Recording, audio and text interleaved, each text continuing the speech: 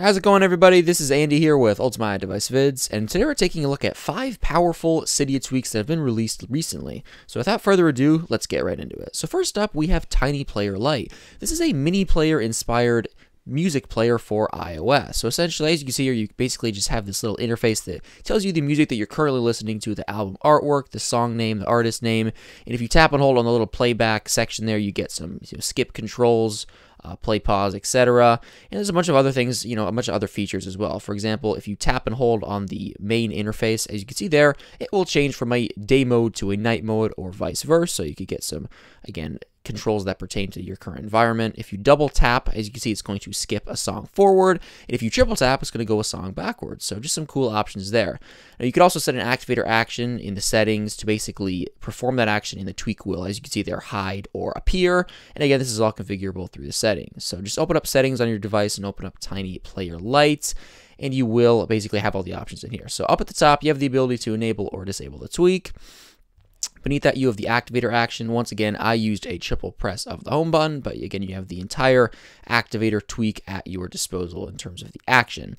And next up, of course, you have the Save Changes and Respring button. You could just do that after you, set it up the way you want it to. So it's really nice to have this kind of tweak back on iOS, because Mini Player, which is another Cydia tweak from a separate developer and a separate designer, has yet to be updated for iOS 9, and this tweak provides that same kind of functionality to iOS 9.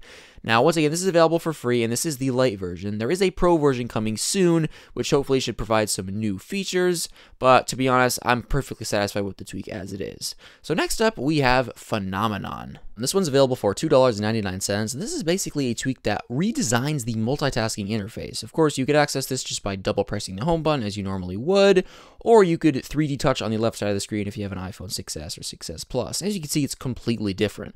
On the left side, we have all of our open applications, and it displays in a new vertical view, which is pretty cool. You can, of course, launch applications just like that, and you can also kill applications by swiping to the left. So that's a new gesture as well, as you can see right there. And of course, as you can see on the right side, we have the home screen preview just for aesthetics. And if you slide down, you have the control center tucked away in this cool little corner. Of course, you could scroll for the toggles just like that.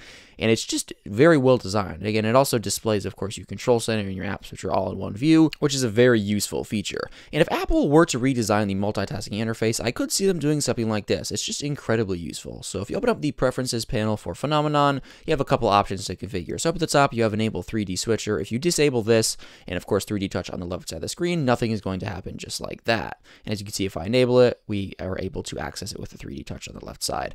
We have Enable Main Switcher. It basically, if you disable this and you double press the home button, as you can see here, it's just going to take you to your default app switcher. But if you have Enable 3D Switcher enabled and you have a 6S, of course, you could still access this tweak like that.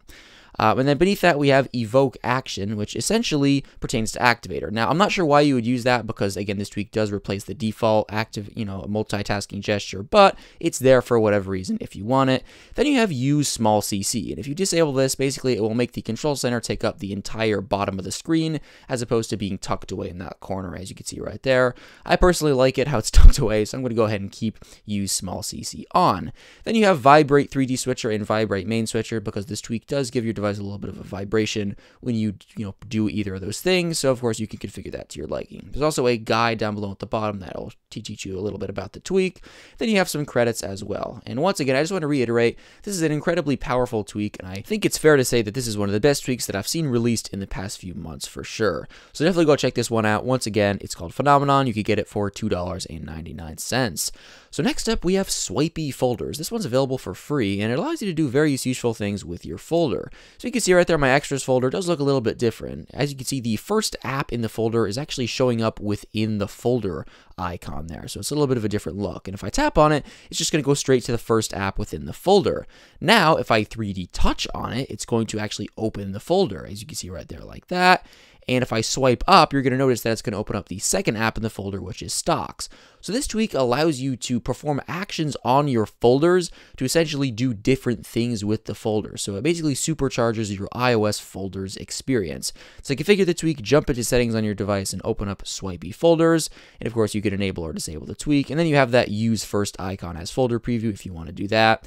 And then we have the functionality down here. So basically, we could assign certain things to happen when we perform any of these options. So we have single tap, swipe up, double tap, short hold, and 3D touch.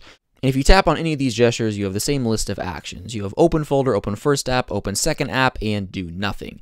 And again, I have everything configured to basically the way that I want it to, but it's completely up to you. And it's a really useful tweak, and it's available for free, so definitely go check this out. This is a steal if you ask me. It's an incredibly useful tweak that's available for free. So next up, we have bounce effects, and you may have already noticed this on my device. As you can see there, when I close applications, open applications, and unlock my device, I have this cool bouncing effect, as you can see there. So there's the unlock animation just like that. So that's essentially what this tweak does. Basically just spices up your iOS animations experience. If you open up the bounce effects preferences panel, you have various toggle switches that pertain to the way the bounce will look, and a respring option to apply the changes. This is a really cool tweak just to show off to people what a jailbreak can do and how it can change the way your device looks. Now, I don't think this is going to be something that I'm going to be keeping on my phone long term, just because it does slow down the animation speed, and you have to wait a fraction of a second to start performing actions with your device. But it's a super awesome tweak to show to people what a jailbreak can do, and who knows, maybe you'll prefer to keep this on your device. And once again, it's available for free. So our fifth and final tweak is now playing SB. Basically, when you're playing music on your device, it's going to display the song name and the artist name in the status bar, and it's going to rotate between the song name, the artist name, and of course the time, which is normally there. As you can see there at the top of my status bar, it's rotating those things. And even when I open up applications on my device, as you can see, it's just going to continuously rotate those things. This just provides you with some extra context as to what you're listening to. So it's available for free. Definitely check it out. And yeah, it does exactly what it says.